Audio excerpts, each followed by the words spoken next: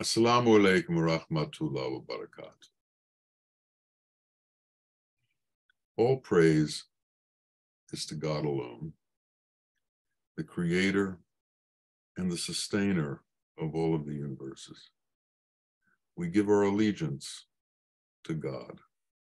We give our prayers to God, and God willing, we surrender ourselves to God, because in God is truth, and in God is the only truth. Truth is from him and through him, and through that truth, it comes to us. We are creations of Allah, and we were created through elements, which means that our physical form was created through elements, and these elements were not Allah, they were his creation.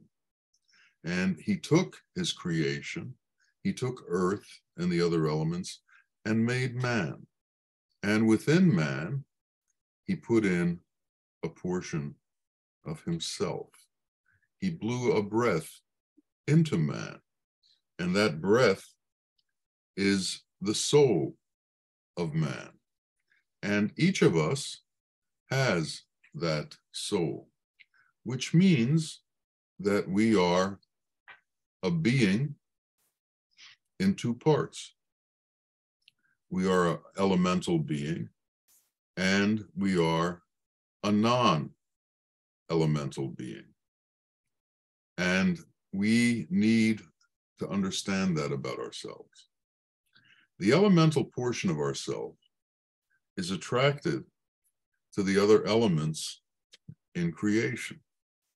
And there's sort of almost a magnetism between our elemental parts and the elements in the world.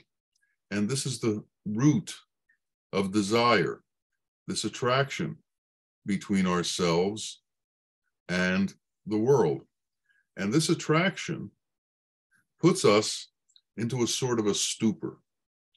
It makes us believe things that we believe because we love this stupor, we love this torpor, we love this attraction, we love what it is that we get from this elemental connection.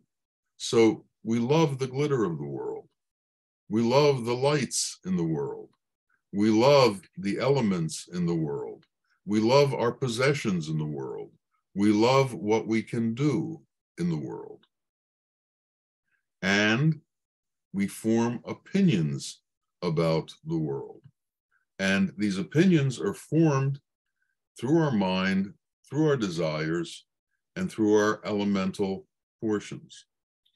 But there is something higher than our opinions. There is something higher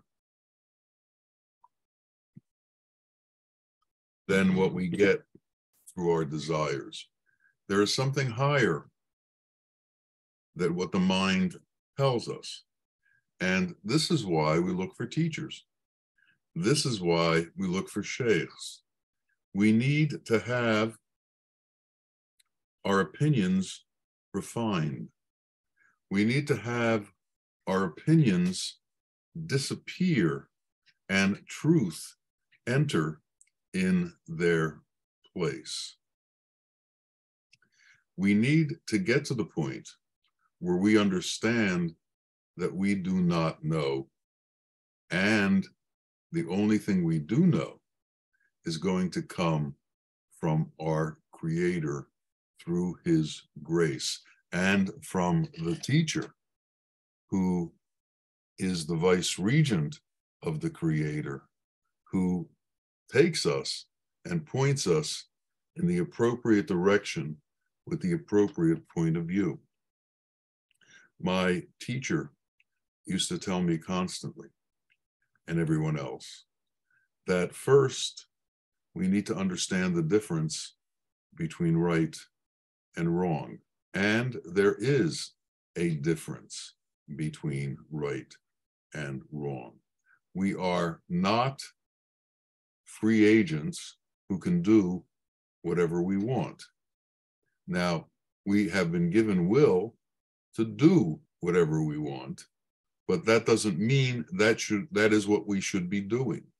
We have to have certain restrictions on our being, and it's by adhering to those restrictions, by being bound to those restrictions, by being bound in the way that we act, that we find freedom, unlimited access to our emotions, to our thoughts, and unlimited acts as to them brings us into chaos and brings us into a place that is not graceful, that is not from God. What we need to do is be able to separate what is God and what isn't God. Now, understand that the elements are separate from reality. The elements are part of illusion. And if we buy this illusion as reality, then we are being taken in an inappropriate path. So we need to understand the difference between right and wrong. We need to understand what it is that we should be doing, what it is that we should allow ourselves to be doing, and what's the limit of what we should allow ourselves to be doing in this world. The teachers, the ketubs, the sheikhs, the prophets came with instructions. They didn't say, do what you want. They said, do this and do that. Confine yourself to a way of action. Confine yourself to a certain norm as to your involvement in things. Be honest, have integrity, do things in a certain way, and understand the difference between right and wrong. There is, in the Quran, in the Bible, in the law system, there is punishment for inappropriate acts. Why is there punishment for inappropriate acts? Because if these acts are committed constantly, then the world turns into chaos. There is no order and there is no progression. If man slips from holiness, if man slips from purity, if man slips from truthfulness, there are consequences for him in these actions. The consequences essentially have to do that he separates himself from God the further he slips from truth and from reality. And this is the punishment that comes to man. He's pushed away from God. He's not allowed into God's presence. He can't be brought into God's presence. And what keeps him from God's presence? His own actions, his own acts, the things that he does, the things that he allows himself to do, his total disregard for the rules and the instructions that the prophets have come with. When we first came to our teacher, it was in the early 70s. And in the early 70s, there was a wildness going on in America. The end of the time of what they called the hippies was still here. People came with beards. People came dressed in rags. People came as if they had abandoned the world. And what he did immediately was have people shave, get haircuts, get jobs, and become productive within society. He had them clean themselves up. And in that cleaning, he gave them a methodology for beginning to function in this life in an appropriate way. And he explained things to us. And these explanations had to do with the understanding of a term called insan kamil, which means perfected man.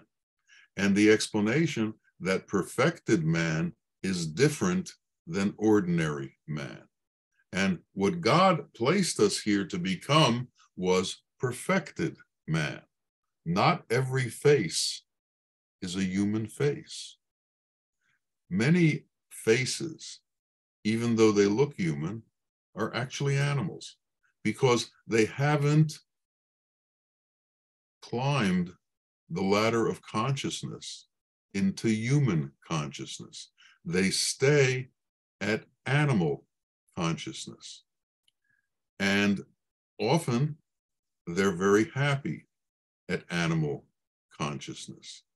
They believe that it's sufficient for them. There are many thresholds to cross in this world on the path to reality. And I wrote a short poem about that once. On the road to reality, there are many thresholds to cross. Each of them beckons you to call it home. If you stay, you will change from a pilgrim to a defender of thresholds. Now, what has happened is people find a belief system that they're comfortable with, their mind aligns itself with, and they think they found the truth. So they stop and they begin to defend that point of view. This is what happens in religions. Each of the religions has a point of view. People get to the religion and say, oh my God, I found it. And the religion tells them this is the only way, and they believe it. And so there they are. They've got it. They have become perfected. We can't become perfected until we've reached the level of the qualities of Allah. And this is a never-ending task. The thresholds never end. Our learning never ends. Our state of being a student never ends. And as soon as we begin to think that we have concluded our studies, we have ended our progress, we have ended our journey, we have ended the path that we walk on. So we have to understand that this is an endless path. This is a path that continues and continues and continues until there's no more to this path, because reality has been reached. And it's described almost in a quantum understanding of things. God is within all of us. And he's within all of us within an atom. This atom is minuscule, and it's not like the atom that the scientists know. It's something else. And if your wisdom can see this and can tune in on this, it will see that within this atom, there are 99 spheres that rotate around each other. And these 99 spheres never touch, but they are the Asmaul Husna. They are the names of God, which altogether form Allah. In their individual nature, they are different aspects of that one Allah, but they are Allah. And if you go into any one of these spheres and splice it, you'll find that there are 99 spheres within that sphere. And if you splice any one of those spheres, there are 99 spheres within that sphere, in an endless progression of the fact that Allah is deeply embedded within everything that we know. And that atom that is God is within each of us and within each of our hearts. And all of those qualities that are his truth reside within us. And our purpose in this world is to discover those truths. Now, we spend an enormous amount of time with discussing, trying to manipulate, trying to understand the world that surrounds us, the dunya which surrounds us.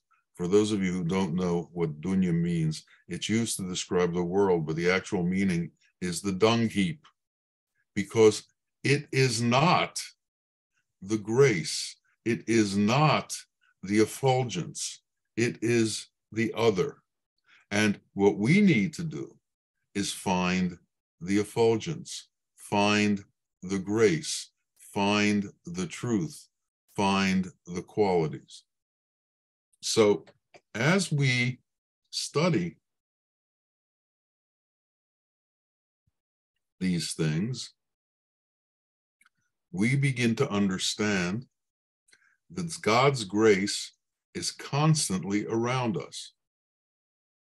But at the same time that God's grace surrounds us, there is also constantly the anti-God sentiment that surrounds us. Some call it Satan. Satan surrounds us and brings in the influence of the qualities that are not God. Satan brings into man the qualities of arrogance, the qualities of jealousy, the qualities of hastiness. And when these qualities are brought into being, it draws us away from the qualities of unity. If you look at the qualities that are other than God, most of them have to do with individualism. When you talk about ego, what are you talking about? The self. When you talk about arrogance, what are you talking about? You're talking about your own power. When you're talking about jealousy, what are you talking about? You're talking about what you want and what you don't have and what you would like to deny someone else. You are talking about the fact that you've separated yourself from unity, that you are now separate from unity. And the point is to return to unity. So we have to give up within us all of the tendencies that have to do with self-business, that have to do with self-motive, that have to do with aggrandizement of the self. We have to learn to give up our attachment to the self and to the things that make us more. This is a very, very difficult thing for people to do because they were raised being taught about becoming successful within this world, gathering the fruits of this world, picking up what they need for themselves, getting the best job they can get, getting the most titles they can get, getting what it is that makes them more, and separating themselves from everybody else through more wealth, through more knowledge, through more titles, through more degrees, all kinds of separations. Separation is the opposite of unity. And as long as we see ourselves separate, we are moving away from the true understanding of Allah, moving away from the true understanding of God. And as we move away from that, we begin to develop ideas that support that belief system. Atheists have ideas that support their atheistic system. Ones in religion who want to separate their religion from others begin to have all kinds of reasons why their religion is right and everybody else's religion is wrong, why their rituals are appropriate and everybody else's rituals are inappropriate. We need to find the unity in all of it. And we need to know how to find the unity in all of it.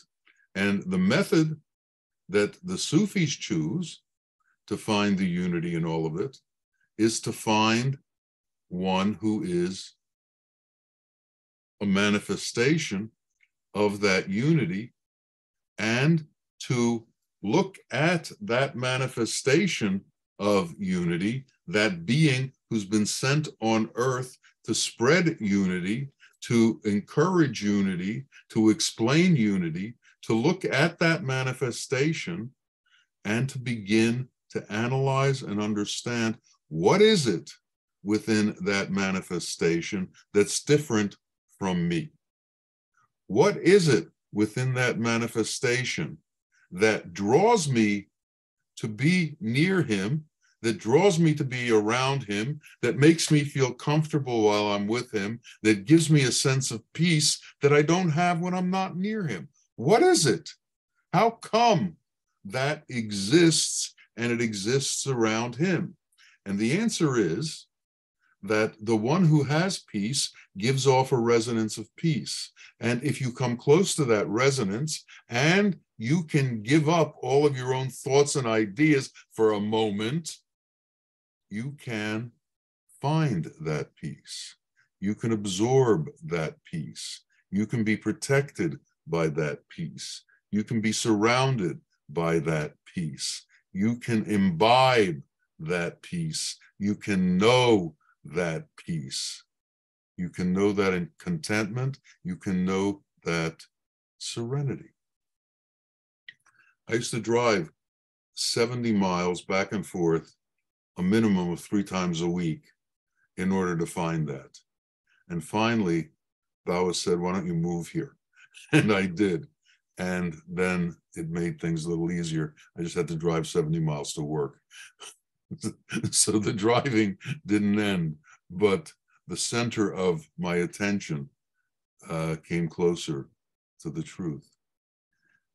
We need to understand how to surrender. And what that means is we need to understand how to give up certain portions of ourselves. Everything that is not inclusive needs to be given up. Everything that is a separation needs to be given up. Everything that is inappropriate needs to be given up. There's a word in Arabic, also in Turkish, adab. And adab means etiquette. Adab means an appropriate way to act. And man has to learn the appropriate way to act. That's the beginning of following the path. That's the beginning of surrender. Being appropriate in your nature, being polite, having all of these qualities in your nature is the first step towards surrender and towards union and understanding what union is. Now, in the steps towards union, you need to understand the following. Allah is not form. Allah doesn't have the things of this world. Allah doesn't need the things of this world. Allah doesn't have children. Allah doesn't have a wife or a husband. Allah doesn't have attachments. He doesn't have gold. He doesn't have silver. He doesn't need any of these things. But Allah is effulgent grace.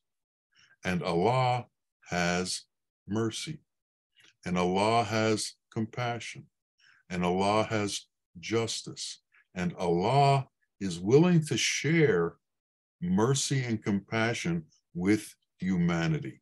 which means that each of us can have mercy and compassion.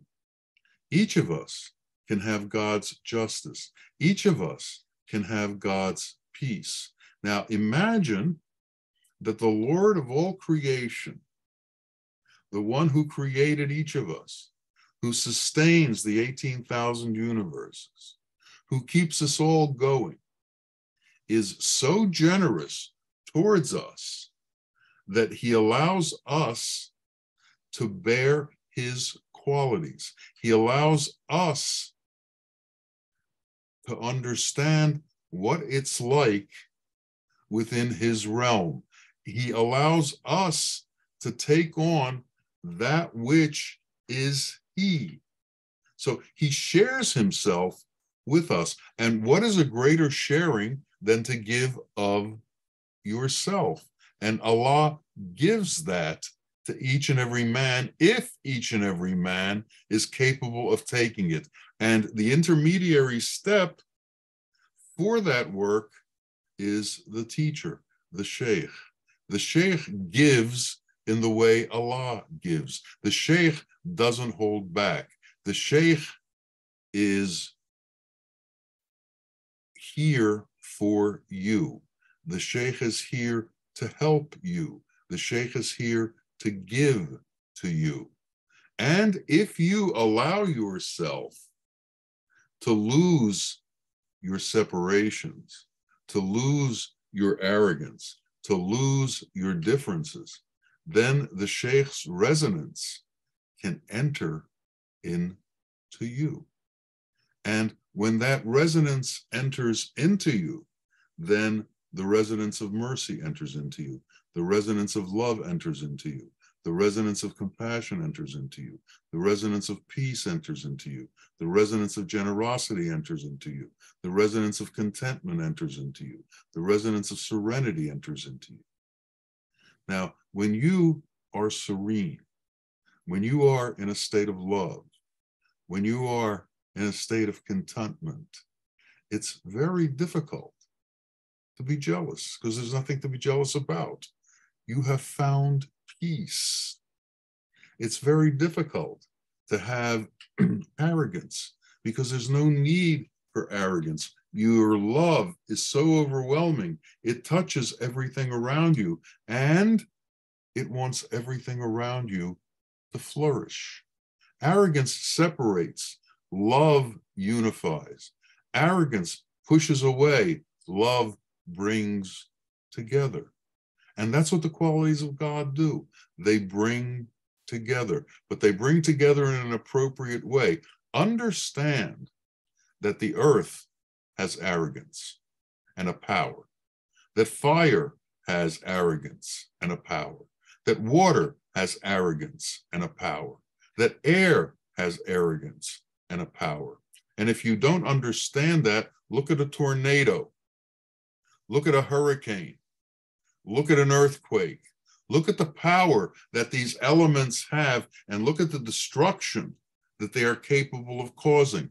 All of these elements also exist within us, and they're capable of they're capable of doing the same things in us that they do externally that we see. We can have hurricanes within our being.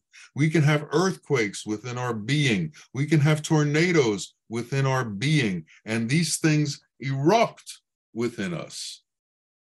Or we can choose to suppress them.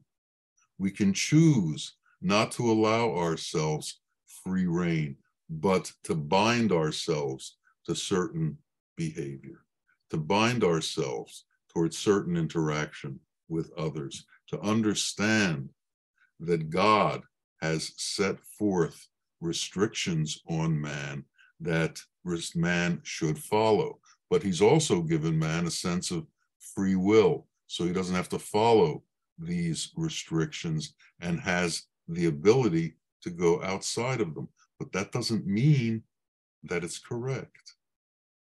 Allah has his qualities and he has the things that he doesn't have.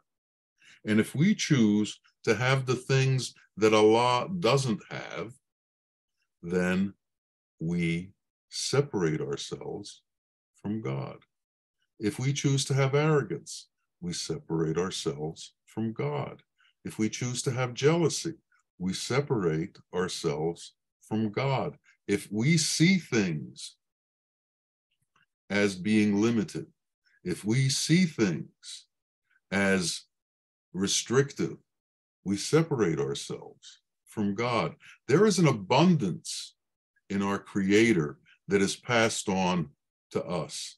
And this abundance is available to us. Now, this abundance may not be available to us in the way that we want the abundance to be available to us. We may want abundance in silver and abundance in gold, abundance in wealth and abundance in homes, but this is not things that God has.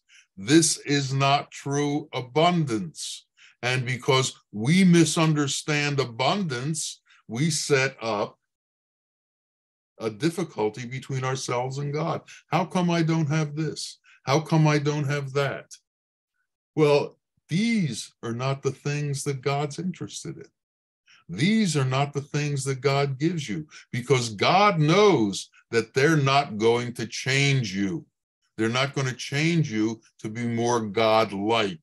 And what God is interested in is for you to become God-like. And for you to become, for us to become God-like, what is it that we need? We don't need the things that are manifest. We don't need the things that are form. We need the things that are formless. And if we have them, we don't need anything else. God is formless and he doesn't need anything. Repeat that to yourselves. God is formless and he doesn't need anything.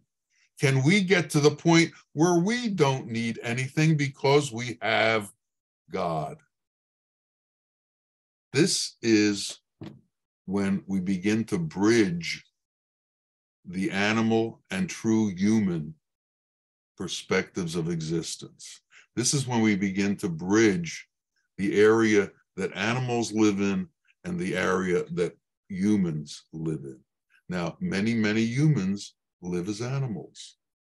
Many humans have the qualities of animals. We need to give up those qualities and get the qualities of God. And then a change comes over our lives. When I was with my sheikh, people would give him things. And whatever came into his right hand went out of his left hand. And whatever came into his left hand went out of his right hand. He didn't hold on to anything. Why? Because he didn't need anything. There was no satisfaction from things for him. The only satisfaction was when he saw that you changed and you became closer to being like him. This was satisfaction for him. And we need to understand this. We need to understand where our true satisfaction lies and where our false satisfaction lies. If we believe in illusion and we think that illusion can fulfill our needs, we will find very quickly that it can't. People spend their whole life accumulating things, yet they still have an emptiness inside of them. And they ask themselves, why this emptiness when I seem to have accumulated all that I need? And the answer that comes to the ones who don't believe is, you haven't accumulated enough. You just need a little more. And they get back on the treadmill trying to accumulate the riches of the world. And then they die with the riches of the world. And the riches of the world become their portion. And peace does not become their portion. Justice does not become their portion. Love does not become their portion.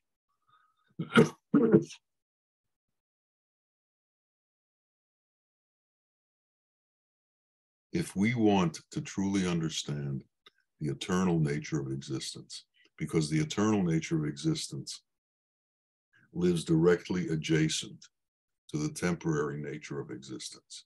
If we want to understand that eternal nature, then we have to understand what is eternal. Love doesn't dissipate the way the earth dissipates. Justice doesn't dissipate the way the earth dissipates.